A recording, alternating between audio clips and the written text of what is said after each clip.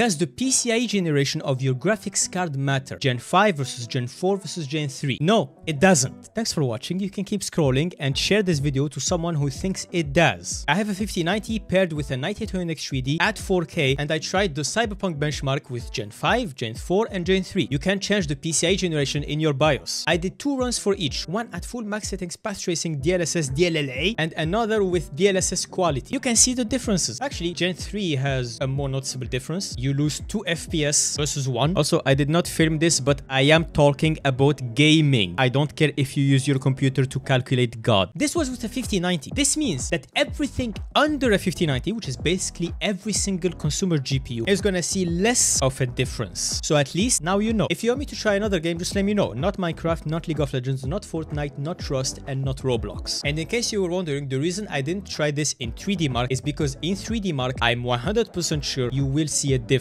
I didn't try it, but I know you will, because 3D Mark, it's not a game, it's a benchmark. Anything you do will translate in performance gain or loss. And I guess I forgot to say that I have a small overclock on my 5090, 200 MHz on the core clock and 2000 MHz on the memory. So you don't have to freak out if you have a Gen 4 motherboard and you're about to buy a 50 series which is Gen 5. It doesn't matter. I see so many guys trying to justify expensive motherboard purchases because of PCIe generation. It doesn't matter. It only matters for SSDs, and if you know that you need it for an SSD, you should know what it's for and you should know when it will matter. I don't know what's with people trying to justify their purchases with the most bullshit excuses ever. You want an expensive motherboard because you think it looks nice? Just fucking buy it. Stop bullshitting yourself. It's not that serious. Let's do some history. This debate first started when 30 series Nvidia went from Gen 3 to Gen 4 at a time where the highest generation we had on motherboards was Gen 3. We had just gotten Gen 4 on AM4 with Ryzen 3000 and X570. And a bunch of people actually tried it, and the verdict was that it didn't matter even for a 3090. So now you know that it still doesn't matter even for a 5090. However, if you think I made a mistake in the way I tested it, just let me know and I will do more tests. Yeah.